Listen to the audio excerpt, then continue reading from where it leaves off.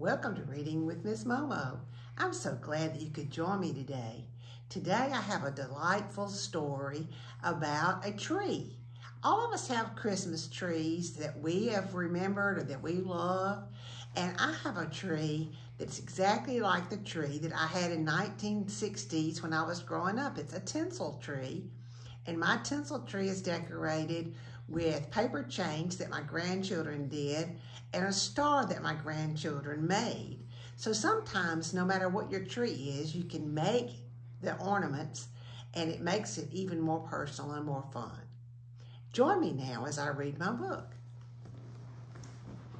The Littlest Christmas Tree by R.A. Herman. Illustrated by Jacqueline Rogers. And this is about the littlest Christmas tree.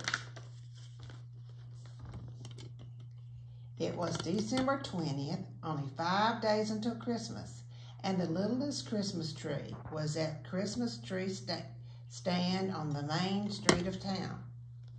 And there's the main street of town with all the Christmas trees.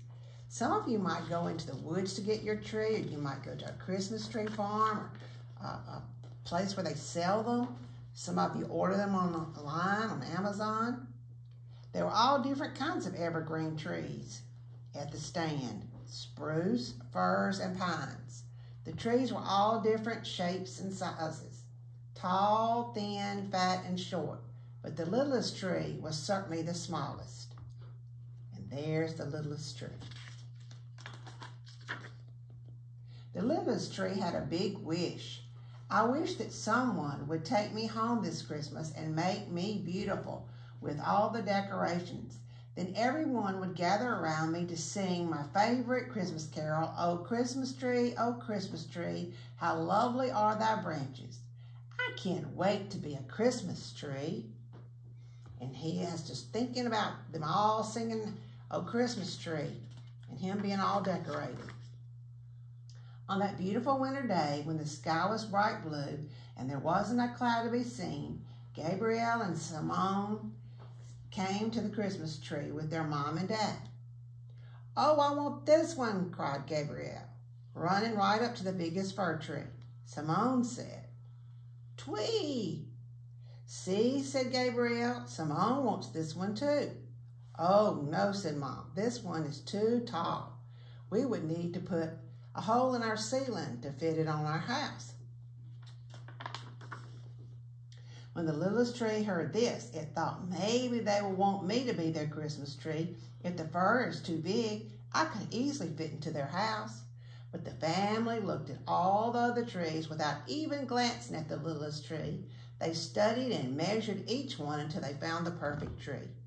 When you go to look for your tree, do y'all measure and study and find the perfect tree? That's what this family's doing. Early the next morning, there was still some frost on the trees, and old man and woman walked by the stand. The littlest tree stood up as tall as it could, shook out its needles, and tried to look its very best. As they looked at the littlest tree, the old man said, "This one is small enough to carry home ourselves." "Isn't it sweet?" said the old woman. But just then they noticed the biggest tree, standing up tall, and said, "What a beautiful tree. This tree must be older than you and me combined." At that, they asked the man at the stand to carry it to their house. They thought the little tree was sweet, but they wanted the big tree. The next day was freezing cold, and all the tree branches were blowing in the wind. Twin brothers came to the stand, and their grandma and grandpa. "Let's pick a tree quickly. It is freezing," said Grandpa. "Then we have to have some hot chocolate and warm up." They chose a tall, skinny tree and ran shivering to their car with it and drove away. They got the tall, skinny tree. Everybody wants a different tree. Nobody's choosing the tiny little tree. At the next day, people came to the stand to find their perfect Christmas tree. Many people looked at the littlest tree and said it was cute, but no one took it home. Finally, Christmas Eve arrived. The littlest tree thought, "Oh dear, tomorrow's Christmas, and so I want to be a Christmas tree. If no one chooses me today, then my wish will never come true." The littlest tree opened its branches as wide as possible and tried to be seen. There it is, trying to be seen.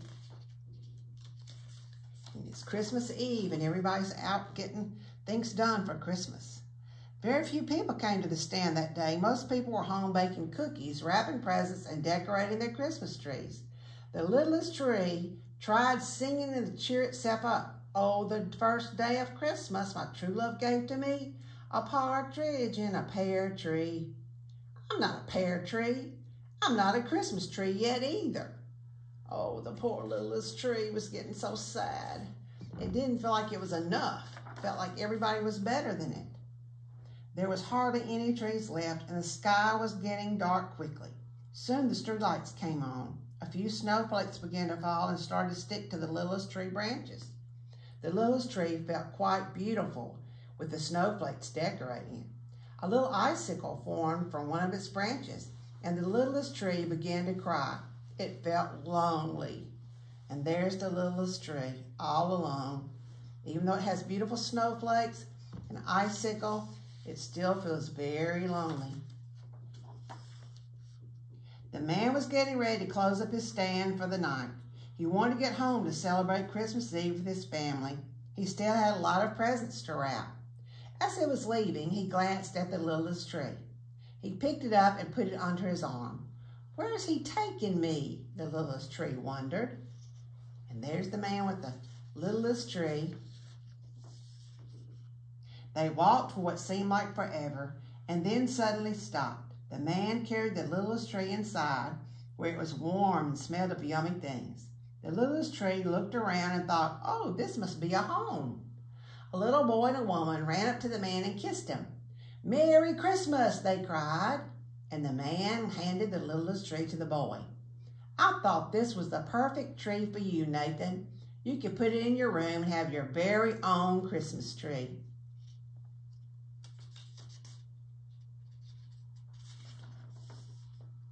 Nathan took the littlest tree into his bedroom and found the perfect place for it to stand.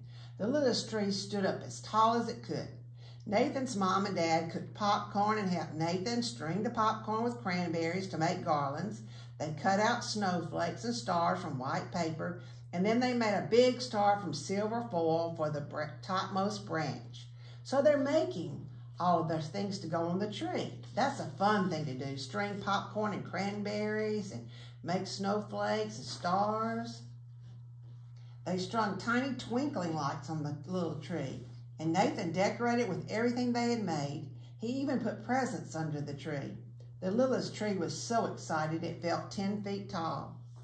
Oh, what a perfect Christmas tree, said Nathan. They all gathered around the littlest Christmas tree and they sang, oh, Christmas tree, how lovely are thy branches. Don't you know that made the Christmas tree happy, because that was his wish, his Christmas wish that he had kept believing.